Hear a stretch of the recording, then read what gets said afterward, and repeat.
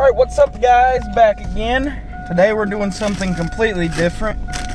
We're doing the $2 fishing challenge, and as far as it's gonna believe, we act Dumbo over there bought all these lures for $2 from a friend at school. We got a little bit of everything in here. We got tubes, horny toads, Senko style baits. I mean, there's just a plethora of lures in here.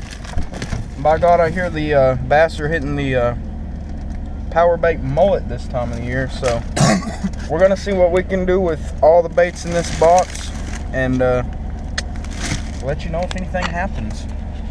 I didn't even realize this until I came around, but the pond's flooded like I usually walk right through here. This is ridiculous. Oh, this is sketch. This is so sketch. Okay, I think I'm gonna just have to go all the way around.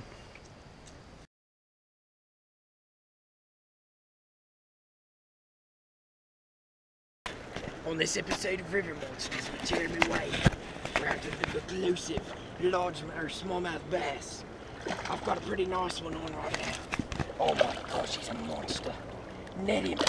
Oh, Jiminy Christmas, it's a giant! Oh my gosh, it's a toad! It actually is a pretty good size one.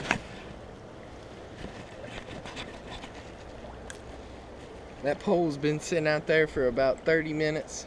It has finally paid off. We've got about a 17-inch smallmouth bass. He's probably 2.5, 3 pounds. Monster here on the no checker. Boy, I tell you what, I want to fish with whatever scale he's fishing with. Get that release. You ready?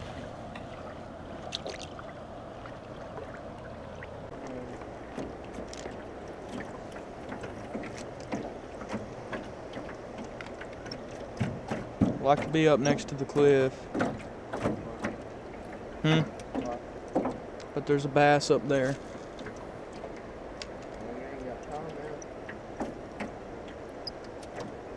There's one. Oh, he's running at me. Come here!